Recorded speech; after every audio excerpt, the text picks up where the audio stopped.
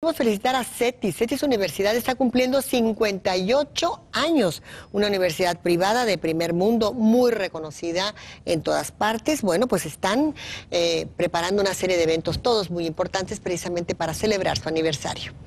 Un 20 de septiembre de 1961 fue el día de fundación de Cetys Universidad, por lo que esta institución realizó un magno evento para conmemorar esta fecha tan importante. Fernando León García, rector de esta casa de estudios, recordó que con 52 alumnos empezó a operar el Instituto Educativo del Noroeste, el cual a la fecha cuenta con 8,000 estudiantes y 40,000 egresados. Gracias al liderazgo empresarial que en aquel entonces fundó la institución, pues ahora se ha desarrollado y constituido una institución de más de 8,000 alumnos, que tiene más de 40,000 egresados y que contribuyen al desarrollo económico, no solo aquí en el estado y el resto de México, sino en 26 diferentes países. El compromiso a una educación de calidad continuará, por lo que el rector compartió los ejes del Plan 2036. Y en el Cetys 2036 lo que buscamos son 5 Is, ¿sí? Integral, inclusivo, internacional, innovador e investigación, ¿verdad?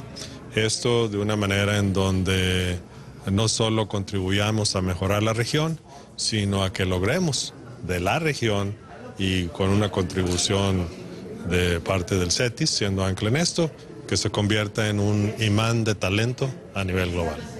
Como ponente invitado participó el experto en psicología y branding organizacional, James Kane, quien habló sobre la lealtad hacia las personas e instituciones. Today, more than ever, I think that loyal relationships, the ones that you can actually trust, the ones that you can feel secure with, are becoming more important. Ahora más que nunca creo que las relaciones leales, en las que realmente puedes confiar y sentirte seguro con ellas, se han vuelto más importantes. Una razón es por la desinformación que se puede conocer en Facebook y en general en redes sociales, porque es demasiada y no puedes comprenderla toda.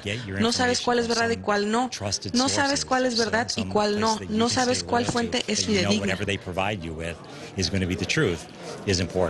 Otra razón tiene que ver con la manera en que la tecnología está reemplazando muchos puestos. Así que tener una relación leal con una organización permitirá tal vez que uno sea más probable que te mantengas con tu fuente de trabajo en una organización, en vez de ser reemplazado por algún robot o algún proceso.